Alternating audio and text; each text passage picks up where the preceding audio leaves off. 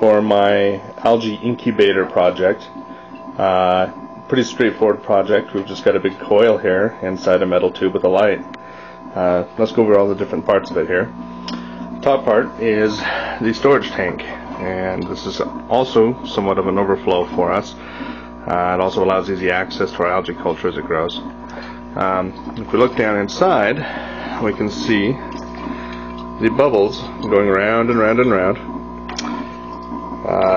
This is just from air pressure. There's no actual pump in here. We're just throwing bubbles into a pipe and letting them float to the surface up a long pipe, and that's what gives us the flow that we need to move our fluid and not damage our algae as it's incubating. For the main body, we're just using a solar tube.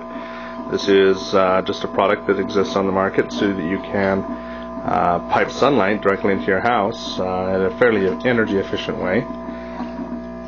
Down here at the bottom we have, let's see if I can open this up a little bit,